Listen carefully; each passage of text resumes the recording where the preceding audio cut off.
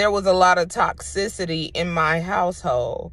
And I know that in the Black community, we have this thing where we raise our children and teach them to not discuss anything that goes on in our house outside. What goes on in this house stays in this house. The reality of the matter is, the house for us is our mortal bodies. So not only are we teaching them to hold secrets within the four walls of our homes, we are teaching them to hold secrets within their person, within their being, within their bodies. And I have come to realize that's where a lot of these mental illnesses are growing, and that's the breeding ground. The trauma that we hold within ourselves is the breeding ground for all of these mental illnesses, these mental disorders.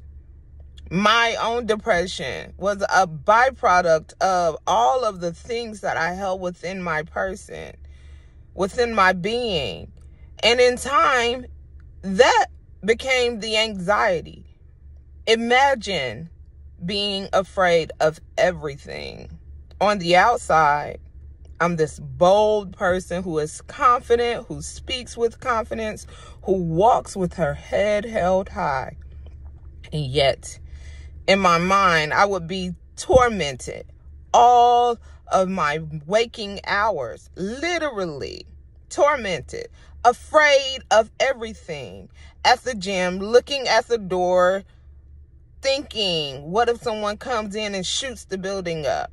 I go to the grocery store and I scan the parking lot to see if there's anything strange going on. I walk through those doors and I already have my exit plan. It's something, and that's not the way to live. But if we don't give our children the opportunity, the space, the room to acknowledge that we as parents sometimes fail. We sometimes get it wrong. For my oldest son, he had to live through some of the worst times of my life, which in some ways may have been some of his worst times. My middle son, he had to experience some worst times in my life as well, and my baby boy. Now, my daughters, they've been able to experience a different side of me. In some ways, she's better. And in some ways, she may be worse. Recently, I came to this reality that sometimes as parents, we're so dead set on giving them what we did not have and denying them what they may actually need. I was doing that. I thought I was doing something great by giving them everything that little girl Janet felt like she needed. But my children's experience is different. So they didn't need what I needed because I was already giving them those things. However, I was denying them what they actually was craving. And for that, I owe them, and I owed them an apology. As a coach, as a mentor, someone who endeavors to help people and to talk them through these things for a living. I've had so many conversations with young adults. And the one thing that continues to come up is, I wish my parent will at least acknowledge it. Just say you're sorry. Oftentimes, they don't want you to go on and sit in it, but acknowledge it. Why do we think we can just overcome and get over things that happen to us? These are our lived experiences. Why do we think our children will just get over it? They don't. With my youngest daughter, you can ask her. We was having a conversation yesterday, and she said, "Mom, you're being nice today."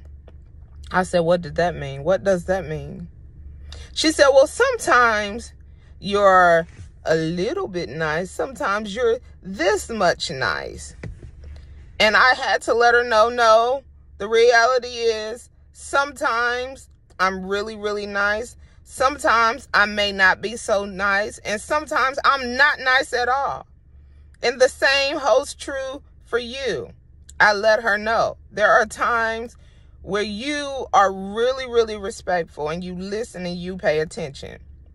There are other moments where you don't do a good job at that. And there are other moments where you totally drop the ball.